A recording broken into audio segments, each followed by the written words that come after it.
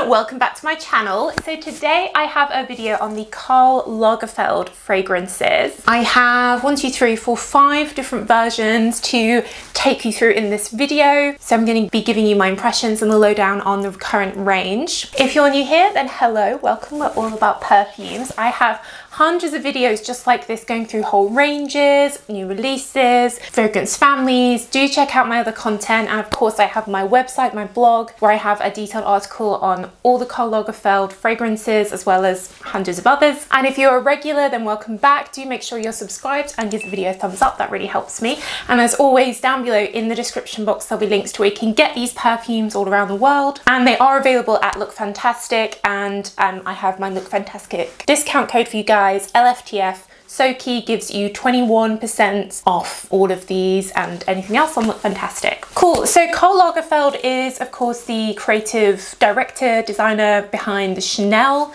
brand, couture fashion. He took over in the 80s and has been ever since, so probably one of the longest lead designers for a big brand. And before that he worked for Fendi, Chloe, and I believe he was an apprentice to Pierre Balmain. He's one of these people that just seems to never age. I don't know how old he is, but he's definitely quite old now. And he has had a lot of fragrances over the years. I think he was releasing perfumes in the 80s at least.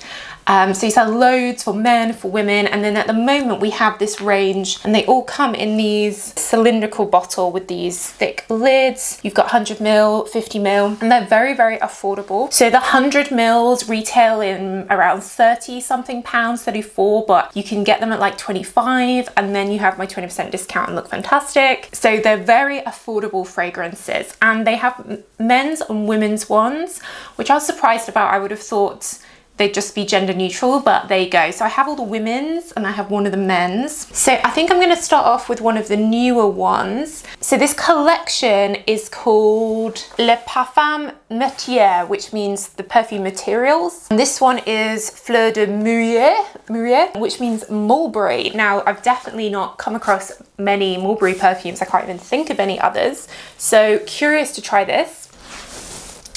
Okay.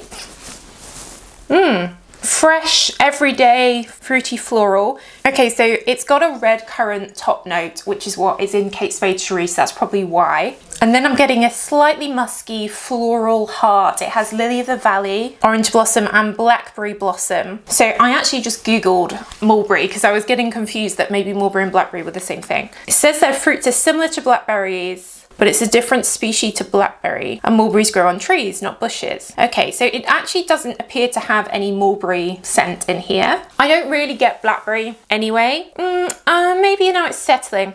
At first I really got the red currant, that sort of tart, sharp fruit. It says it has an orange top note, I just was getting red currant. Now I'm getting a hint of violet, along with the delicate florals. So it feels very feminine for sure. Fresh, fruity floral, fading into a more romantic floral bouquet. It's not particularly heavy. It is an eau de parfum, but it's not a heavy perfume, definitely not. I think it's just pretty nice, everyday. For 20 something pounds for 100ml, you can't really go wrong. And so I think that these perfumes, I mean, I haven't tried them all yet, but I get the feeling that they're just like an inexpensive, easygoing, everyday scent. Okay, so that's the red one, Fleur de Mûrier. Okay, next I've got Fleur de Orchid. I was intrigued to try this. Not many perfumes that are all about orchid. Now that really does smell like orchids. I am trying to grow my orchid. Thank you for everyone that commented on my video the other week about my orchid. I have replanted it. That really does smell like walking into a greenhouse that has loads of orchids in, you know, like botanical garden. I really get the green. It does, to me, that does smell like orchids. It's got neroli in here, and I think that's really helping because it's fresh green. I think it's definitely got a really pretty green element to it. I really like this. Neroli, a hint of grapefruit, and then that orchid.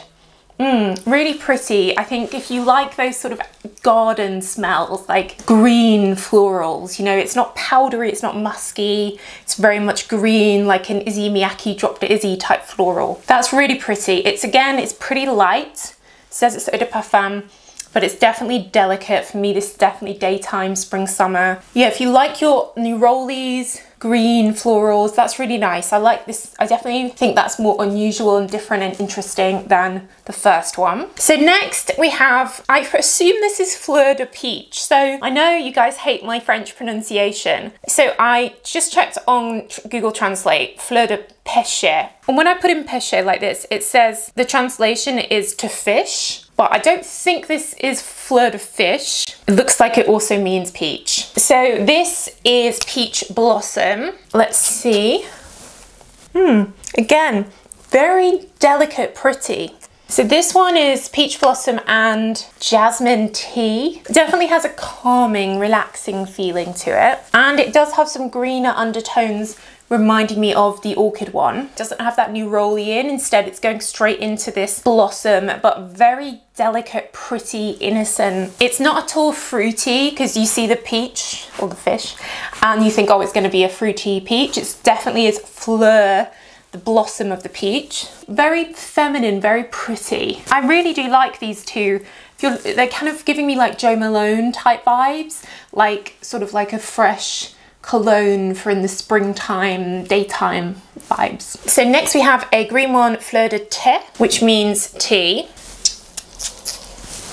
So this is quite citrusy. I'd say this is like a bergamot tea, Earl Grey tea. It's not like an English breakfast Yorkshire tea. Yeah, I'd say that this is basically like a citrus perfume, slightly aromatic citrus perfume. I don't get any milkiness, and the tea is not, yeah, the English tea that I drink. It's very much Earl Grey tea. Very, very light. Again, it's the kind of thing you'd wear on a hot summer's day. Okay, and then next I have Bois d'Amber. So this is amber wood, and this is part of the male range, and the male ones have these darker packaging, whereas the women's is lighter. So let's smell this. Instantly, definitely masculine. Feels a bit leathery. Yeah, I'd say that's a leathery amber, a woody amber. It says it has a sage in there. It doesn't feel too aromatic. It's a bit aromatic, but for me that's like a classic men's Sauvage everyday scent. Can't really go wrong with it, again for the price. Definitely something I've smelled a lot before, like nothing unusual, but every day. Usually ambers are a bit heavier than that. I feel like this is very much more the bois, the wood, than the amber. Now the other ones I don't have for the men's, there's a cedar one, which looks like it's an oceanic fresh cedar, and a cypress wood one, which will be quite aromatic, a vetiver one, which will be green and fresh, and then there's a yuzu one. Yuzu is like a citrus fruit, and that one looks like it's a spicy citrus. Now I believe there is a new female one coming out, which looks like it's a peony, but it's not available yet, so I couldn't get it for this video. But I imagine it will be another pretty light floral. I think for me, you know, the women's ones, particularly, definitely my favorites are the peach and the Fleur de Orchid, because they're less common scents. I feel like this Fleur de Mûrier is nice, like fresh fruity floral, but I've smelt that before.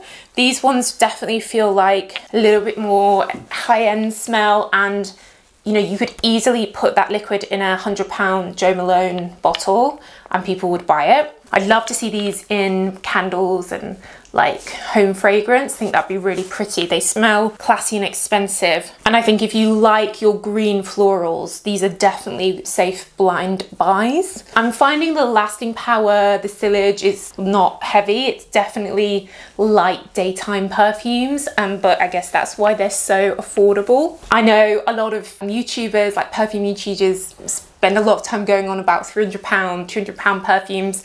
For me, I just think the everyday person like is looking for value for money, and I think for value for money, these two in particular are very good. Yeah, I'm trying to think which one I prefer.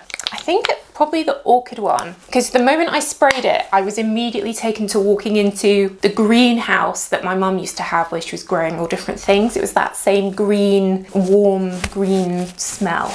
So yeah, that was interesting.